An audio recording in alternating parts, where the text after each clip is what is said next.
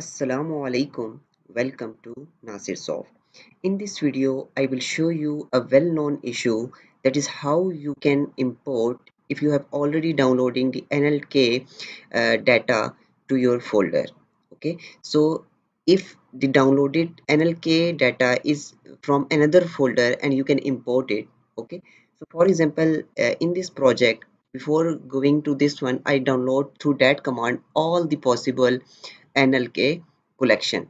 Okay, after that it shows me the dialog and I will downloading all the possible of nlk collections, and my downloaded folder, it download all the nltk collections. Okay, so when I execute this code for to import the tokenize of from that nlk, then it shows me the error. It shows me that you have not downloaded the nlk. Okay, so you need to downloading the nlk plunk kl for tokenization. So I have already downloading, but my downloading folder is something else. So we need to import or set the path of nlk data of that downloaded folder.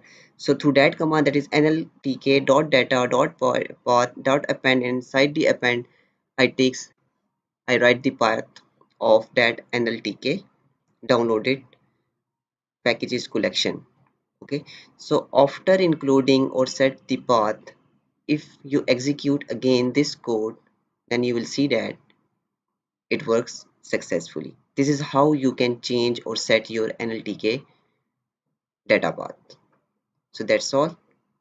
Hope this video will help you a lot. If you have any questions regarding to this topic, you can email me or you can comment inside the video comment section. Don't forget to subscribe my channel for more informative videos. Stay blessed. Have a nice day.